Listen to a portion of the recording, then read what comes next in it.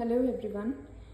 In the last video we had discussed about the pap smear or the pap test, but I think the quality was not that clear, so I'm making a short review of that again.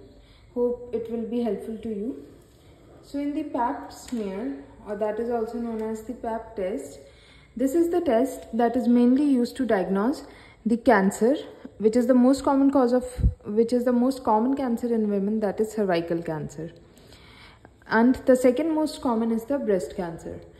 This pap smear detects the abnormalities in the cells of cervix, and it can also detect the early stage, that is the precancerous stage of cancer in cervix.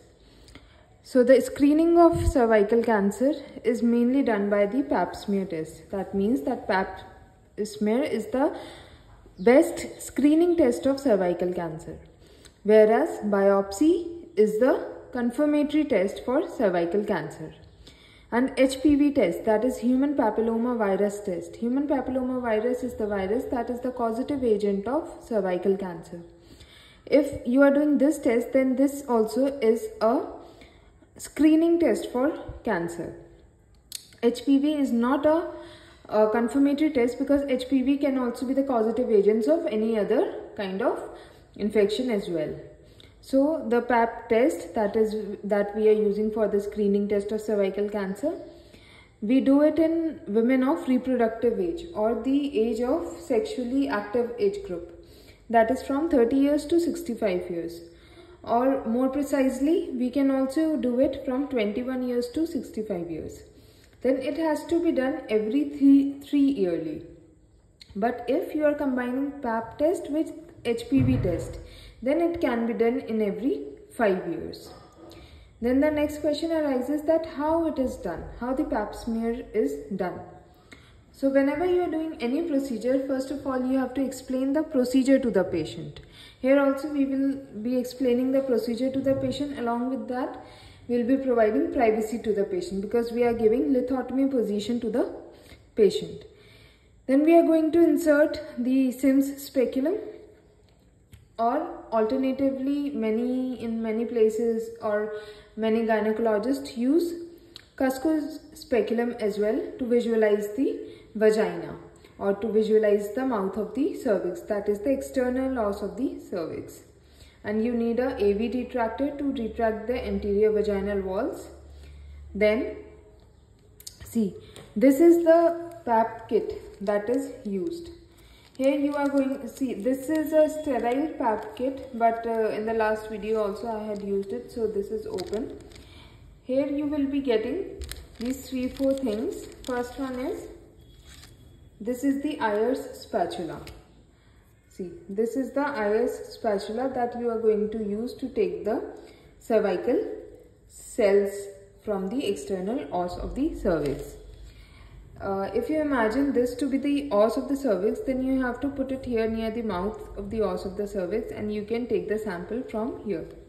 And once you take the sample on the Ayers spatula, you need to take your slide. This is the slide that is provided with the kit, and you have to rub your Ayers spatula against this slide to make the cells set on this slide. So this is the way you are going to use this Ayers spatula. Now the next thing that we will use is this brush. We are going to use this soft brush. See, you can see how soft it is.